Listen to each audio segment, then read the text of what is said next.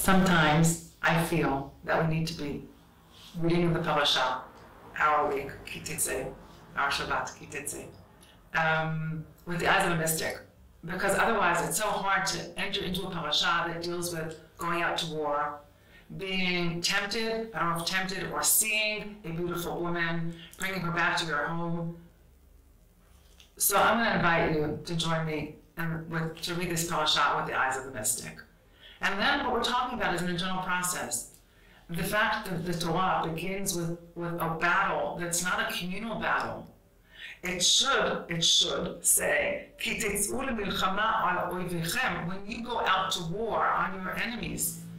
And yet, each one of us, when we go out to war on our enemy, we're in the time of the year that people are going through this ongoing reflective process. And I have a lot to say about what that looks like and where compassion comes into this process. And whether it's a war, whether it's a battle, how far, to what extent, those are also questions that we need to be asking ourselves. Is it about a war on what has been? Is it about the future, what's ahead of us? I seriously believe that there's a way in which, when I'm thinking about teshuvah, it's not about regret of the past, it's actually about connecting to the promise of the future. And here in our parasha, we're given guidelines how to go about that. We see that moment in our life, a memory perhaps, of somewhere that we were, somewhere that we want to be again. And what is it going to take for us to get back to that moment of purity, of holiness, of connection, of alignment, of life? What does it mean to bring back that divine spark into our homes?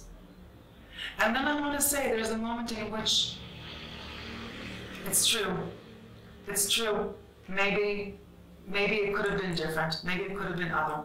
So let's strip those layers, the garment, and strip the layers, and be able to focus on where we were in the moment that we made those decisions, and where are we now, and what does that look like, and how do we overcome this internal battle? Because that's what we're talking about. We're talking about our internal battles, and each one of us unique and individual. I want to offer as well not only the question of what they are, what are those battles, take a moment to look at them, to ask ourselves, but also I feel that the Torah gives us from this week and until the holidays a journey by virtue of the names of the parashiyot. We go through Ki Teitzei, when you go out, Ki Tavo, what you bring home. Then Nitzavim Vayelech, you have to stand with it for a moment. Nitzavim, then you have to walk with it, Vayelech. If you can do that, you can go out, bring it home, stand with it, walk with it, then you'll come to Ha'azinu, then you can listen. And when you can go through that process, we conclude with V'zot HaBracha. We conclude with being able to manifest in the world as a blessing. And the journey and the promise begin in our parasha, Ki Teitzei. Ki teitzei lemilchama al oivecha, u'nitano Hashem Elokecha biyadecha. We go out to the war. God promises us that God will give us what we need, the assistance and the help that we need to overcome this battle.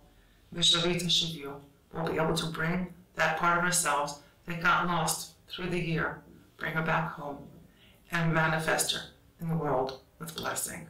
I bless us all for that journey. I bless us to walk together in that journey. And I wish us all a Shabbat Shalom. Schechter.